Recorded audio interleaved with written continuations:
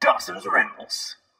Hey YouTube, Dawson Rider here. Time for a quick little bit of Super Sentai scan news. I'm so used to saying Power Rangers. It's been a while since we've done one of these, but this is going over the new Mecha, some of which we kind of knew about, but this is the situation in which we get clearer pictures of everything, and I think it looks pretty cool, so I thought it would be fun to talk about it shortly. But we are getting our new King Express Mecha, and it's going to basically, one of its base forms is starting out as like a train. It's kind of this really cool train where it's like half of it, or most of it, is like this dark dinosaur-based train. Dinos again! And then like the top of it is more of like a machine-based like white part. So it kind of has this black and white, like dark and light contrast throughout all the designs, which I think, or at least the ones that were there together, which I think is really cool because you have like the more air vehicle for that, but then you have like the organic dino look. But I like the look of the train. I think it looks neat the way it's like a contrast with two different heads basically. And then you have like the dino form, which looks more,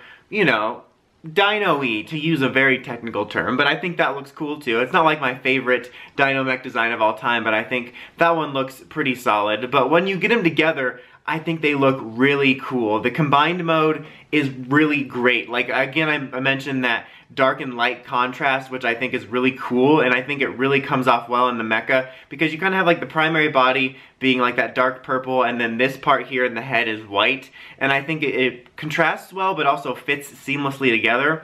And it also continues that look that I really like from Land Mage and Kiramager of like this classic Sentai Robo feel, but also having this sort of new sleek feel. It's like this good combo of the old and the new, and I've really been digging the mecha designs of this series for the most part, and this just kind of continues that, where it has that both retro feel and that new vibe and that very sleek vibe, which I really like. Not to mention, like I said, the contrast I think really adds to it in a cool way. And then it has this like one mode where it's got like sunglasses over its eyes instead of having the classic robot eyes, which I think makes it look even cooler.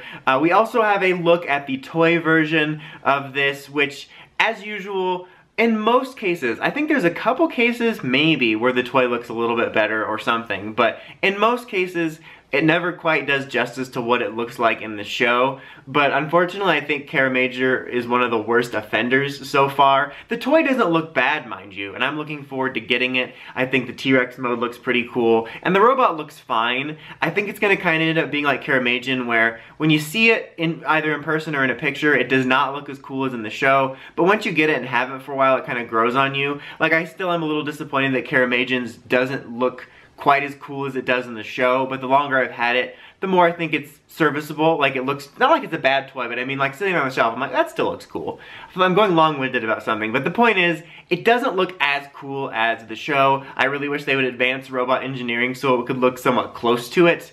Maybe it looks a little less bricky than Kiramager, but it still looks solid. We'll obviously wait and see until we get the toy till I form a full opinion, but it doesn't look as good, which is kind of unfortunate, especially because that's kind of something we're used to.